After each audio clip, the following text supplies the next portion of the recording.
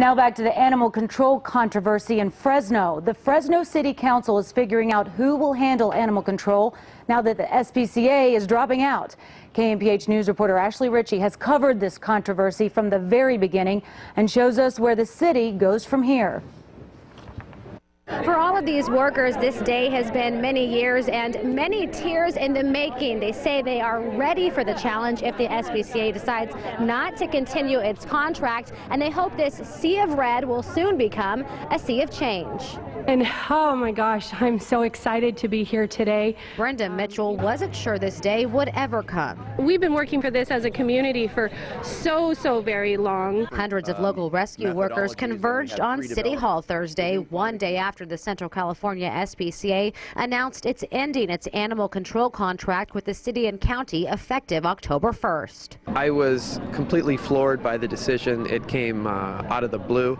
I really regret that we had to find out about it on a radio program. As I go through the information that was given to us, I think there might be some posturing going on, and I'm pretty anxious to figure out how this is going to play out. Whether or not the SPCA is bluffing, as many people think, the city now has 6 months to figure out another option. I imagine that it's in the city's best interest and also SPCA's best interest to go back to the table and walk through some of the problems. This city, it's the 33rd largest city in America. I'm confident that this city organization and also working in conjunction with the county can solve this problem. Mitchell says the rescues are creating a board of directors looking at possible locations for an animal control facility and getting together an all-around game plan. It's absolutely huge, and you know, if you've ever been involved with an animal rescue organization, especially one that's all volunteer and has nothing but donations,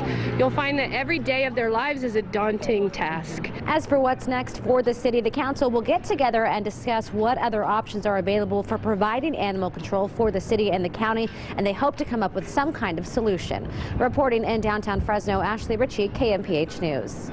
Now here's who will be on the task force: city council members, county supervisors, the assistant city manager, the county administrative officer, and local animal advocates. That task force will try to figure out who should control animal services after October. They hope to start work next week.